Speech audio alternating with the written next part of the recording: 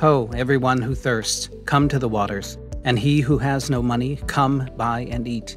Come buy wine and milk without money and without price. Why do you spend your money for that which is not bread, and your labor for that which does not satisfy? Listen diligently to me, and eat what is good, and delight yourselves in rich food. Isaiah 55, 1-2. Jesus miraculously fed a crowd of 5,000 men, not including women and children. This happened just before the Bread of Life discourse. He had provided an abundant banquet for those who had spent the day listening to his teachings.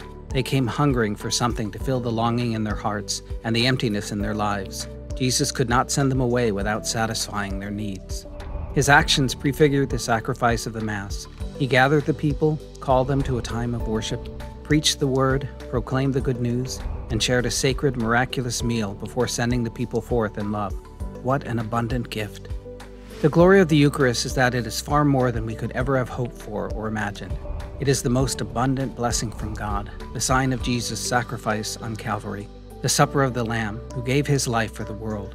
It nourishes our weary souls and fills us to overflowing so that we can spill over with love for the world that Christ is calling home to himself. The people come to Jesus seeking perishable food. Jesus offers them abundant, eternal life. We are called to the fullness of Eucharistic life in all our actions.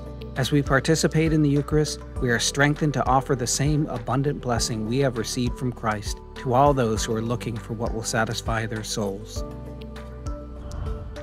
Do you recognize the Eucharist as a gift that flows from God's abundance? If not, what keeps you from seeing it that way? What are some other abundant blessings God has given to you? Who in your life needs the life-giving power of the Eucharist? How can you help bring them to it? And God is able to provide you with every blessing in abundance, so that you may always have enough of everything and may provide in abundance for every good work. As it is written, He scatters abroad, He gives to the poor, His righteousness endures forever. 2 Corinthians 9, 8-9.